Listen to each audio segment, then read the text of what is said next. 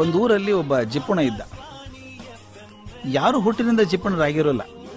ತುಂಬ ಬಡಮಂತನದಲ್ಲಿ ಹುಟ್ಟಿದವನು. ಎಲ್ಲಕ್ಕೂ ಕಷ್ಟ. 2 ಹೊತ್ತಿನ ಊಟಕ್ಕೆ ಗತಿ ಇಲ್ಲ, ಎಲ್ಲಕ್ಕೂ ಪರದಾಟ. ಆ ಹುಡುಗ ತೀರ್ಮಾನ ಮಾಡಿಬಿಟ್ಟ, ನಾನು ದೊಡ್ಡವನಾದ್ಮೇಲೆ ಹಣ ಗಳಿಸ್ತೇನೆ. ಯಾವ ದಾರಿ ಇರೋದು ಮುಖ್ಯ ಅಲ್ಲ, ಹಣ ಗಳಿಸೋದು ಮುಖ್ಯ. ಸಾಕಾಗೋಷ್ಟು ಗಳಿಸ್ಬಿಡ್ತೀನಿ ಅಂತ ತೀರ್ಮಾನ ಮಾಡಿದ. ಹಣ ಕೂಡ್ಸಿಡೋಕೆ ಶುರು ಮಾಡಿದ. ಗಳಿಸಿದ ಹಣ ಅನುಭವಿಸ್ಲಿಲ್ಲ, ಯಾರಿಗೂ ಕೊಡಲಿಲ್ಲ.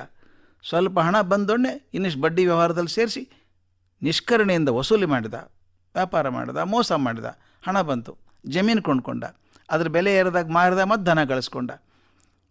ತನ್ನ ಅಲ್ಲದ ಜಮೀನನ್ನು ಅಧಿಕಾರಿಗಳ ಜೊತೆಗೆ ಸೇರ್ಕೊಂಡು ಲಂಚ ಕೊಟ್ಕೊಂಡು ತಂದ ಮಾಡಿಕೊಂಡ. ದುಡ್ಡು ಬಂತು. ಅಂಗಡಿ ಕಟ್ಟಿಸಿದ, ಮುಂಗಟ್ಟುಗಳನ್ನು ಕಟ್ಟಿಸಿದ, ಬಾಡಿಗೆ ಕೊಟ್ಟ, ಬಂಗಾರ ವಜ್ರ ಗಳಿಸಿದ.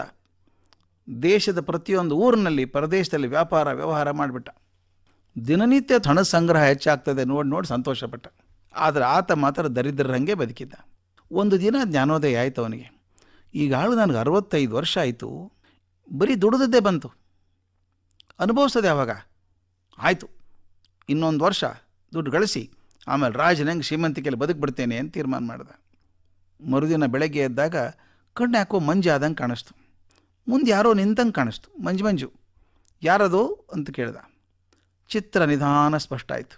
ಮುಂದಿದ್ದ ಅಪರಿಚಿತ ವ್ಯಕ್ತಿ ಇದ್ದಲ್ಲ, ಅವನು ಹೇಳ್ದ, ನಾನಯ್ಯ ಯಮದೂತ, ಈ ಕ್ಷಣಕ್ಕೆ ನಿನ್ನ ಆಯುಷ್ಯ ಮುಗೀತು, ನೀನು ಕರ್ಕೊಂಡು ಹೋಗೋದಕ್ಕೆ ಬಂದಿದ್ದೀನಿ ಅಂದ. ಈ ಜಿಪುಣನ ಎದೆ ಒಡೆದೋಯ್ತು. ಕಲ್ಪನೆ ಮಾಡ್ಕೊಳ್ಳಿ ಕೇಳುಗರೆ, 65 ವರ್ಷ ದುಡಿದು ಕಟ್ಟಿಟ್ಟಿದ್ದಾನೆ, ಈಗ ಮುಗೀತು ಆಯುಷ್ಯ ಅಂದರೆ, ಅಯ್ಯೋ ಇಷ್ಟು ದಿನ ಕಷ್ಟಪಟ್ಟಿದ್ದೆ ಮಾರಾಯ, ಇನ್ಮೇಲೆ ಸುಖ ಇರಬೇಕು ಅಂತ. ಈಗ ಹೆಂಗೆ ಬರಲಿ? 1 ವರ್ಷ ಅವಕಾಶ ಕೊಡಪ್ಪ ನನಗೆ, ಆಮೇಲೆ ಸಂತೃಪ್ತಿಯಿಂದ ಬದುಕಿ ನಿನ್ನ ಜೊತೆಗೆ ಬರ್ತೀನಿ ಅಂತ ಹೇಳ್ದ. ಯಮದೂತ ಕೇಳ್ತಾನ? ಸಾಧ್ಯ ಇಲ್ಲ ಅಂದ. ಆಗ ಜಿಪುಣ ವ್ಯಾಪಾರ ಕೇಳ್ದ. ನೋಡಪ್ಪ ಸ್ನೇಹಿತ, ನೀನು ನನ್ನ ಹತ್ರ ಈಗ 3,000 ಕೋಟಿ ರೂಪಾಯಿ ಇದೆ, ಆದರೆ 1,000 ಕೋಟಿ ರೂಪಾಯಿ ನಿನಗೆ ಕೊಡ್ತೇನೆ, ಕನಿಷ್ಠ 6 ತಿಂಗಳಾದರೂ ಸಮಯ ಕೊಡು ನನಗೆ ಅಂತ ಕೇಳ್ಕೊಂಡ. ಯಮದೂತ ಮಾತೇ ಆಡಲಿಲ್ಲ, ಕೊರಳಿಗೆ ಹಗ್ಗ ಹಾಕಿ ಹೇಳ್ದ. ಜಿಪುಣನ ಗೊತ್ತಾಯ್ತು ಇನ್ನು ಬಿಡಲ್ಲ ಅಂತ.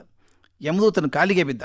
ದೇವರೇ ಪ್ರಭು, 6 ತಿಂಗಳು ಬೇಡಪ್ಪ, ನಾ ಗಳಿಸಿದ್ದೇನಲ್ಲ 3,000 ಕೋಟಿ ರೂಪಾಯಿ ಪೂರ್ತಿ ನಿನಗೆ ಕೊಟ್ಬಿಡ್ತೀನಿ, 1 ದಿವಸನಾದರೂ ಬಿಡಯ್ಯ ನನಗೆ. ಆ ಬಾಕಿ ಕೆಲಸ ಎಲ್ಲ ನಾಮಿನೇಷನ್ ಮಾಡೋದೆಲ್ಲ ಇರ್ತದೆ, ಅದು ಮಾಡಿ ಬಂದುಬಿಡ್ತೇನೆ, 1 ದಿವಸ ಕೊಡೋದು ಹಾಕಿ ನನಗೆ. ಯಮದೂತ ನಕ್ಕ, ಮೂರ್ಖ, ಈ ನೀನು ಭೂಲೋಕ ದುಡ್ಡು ತೊಗೊಂಡು ನಾನೇನು ಮಾಡಲು ಅಲ್ಲಿ? ನನಗೇನು ಪ್ರಯೋಜನ ಇಲ್ಲ, 1 ಕ್ಷಣನೂ ಬಿಡೋಕ್ಕಾಗಲ್ಲ ನಿನ್ನ, ಮುಗೀತು ನಿಂದು ಅಂತ ಹಗ್ಗ ಹೇಳ್ದ. ಆಗ ಪೂರ್ತಿ ಹತಾಶ ಆಗಿ ಹೋದ ಜಿಪುಣ. ಅವನು ದಯವಿಟ್ಟು ನನಗೋಸ್ಕರ 1 ನಿಮಿಷ ಕೊಡ್ತೀಯಾ ಅವಧಿ? ಜಾಸ್ತಿ ಬೇಡ, 1 ನಿಮಿಷ ಕೊಡ್ತೀಯಾ? ಯಾಕೆ ಅಂತ ಕೇಳ್ದ. ನನ್ನ ಸಲುವಾಗಿ ಅಲ್ಲಪ್ಪ, ಜನರಿಗೊಂದು ಮಾತು ಬರಿಬೇಕಾಗಿದೆ ನಾನು, ಆಮೇಲೆ ನಿನ್ನ ಜೊತೆಗೆ ಬಂದುಬಿಡ್ತೀನಿ ಅಂತ ಕಣ್ಣೀರು ಸುರಿಸೋಕೆ ಶುರು ಮಾಡಿದ. ಈ ಬಾರಿ ಯಮದೂತ ಸ್ವಲ್ಪ ಕರುಣೆ ತೋರಿಸ್ತಾ, ಆಯಿತು 1 ನಿಮಿಷ, ಬೇಗ ಮುಗಿಸೋ ಅಂದ. ಈತ ಅಳ್ಕೊಂಡು ತನ್ನ ಮುಂಗೈಯನ್ನು ಕೊರ್ಕೊಂಡ, ಕರಕ್ಕಂತ ರಕ್ತ ಚಿಲ್ತು. ತನ್ನ ಬೆರಳನ್ನು ಅದರಲ್ಲೇ ಎದ್ದಿ ಅವಸರದಿಂದ ಬರೆದ.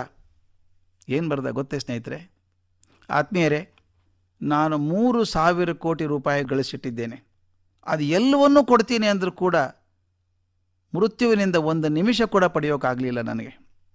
ಜೀವನದ ಪ್ರತಿ ಕ್ಷಣವನ್ನು ಸರಿಯಾಗಿ ಬಳಸಿ, ಯಾಕೆಂದರೆ ಪ್ರತಿ ಕ್ಷಣದ ಬೆಲೆ 3,000 ಕೋಟಿಗಿಂತ ಹೆಚ್ಚು ಅನ್ನೋದನ್ನು ಇವತ್ತು ಅರ್ಥ ಮಾಡ್ಕೊಂಡಿದ್ದೀನಿ ಅಂದ. ಮರುಕ್ಷಣ ಅವನ ಜೀವ ದೇಹದಿಂದ ಬೇರೆಯಾಗಿ ಹೋಯಿತು. ಜೀವನದ ಪ್ರತಿ ಕ್ಷಣ ಅತ್ಯಂತ ಅಮೂಲ್ಯವಾದದ್ದು. ಮುಂದೆ ನೀವು ಏನು ಕೊಟ್ಟರು, ಎಷ್ಟು 1,000 ಕೋಟಿ ಕೊಟ್ಟರು ಕೂಡ ಅರ್ಧ ಕ್ಷಣ ಕೂಡ ಸಿಗೋಲ್ಲ ನಮಗೆ. ಆದ್ದರಿಂದ ಅದರ ಬೆಲೆಯನ್ನು ಅರಿತು ನಡೆದಷ್ಟು ನಮ್ಮ ಜೀವಕ್ಕೆ ಬೆಲೆ ಬರ್ತದೆ. ಹಾಗೆ ಪ್ರತಿ ಕ್ಷಣವನ್ನು ಆಸ್ವಾದಿಸಿ ಪ್ರಯೋಜನಕಾರಿಯಾಗಿ ಬಳಸಬೇಕು ಅನ್ನೋದು ಈ ಕಥೆ ಉದ್ದೇಶ.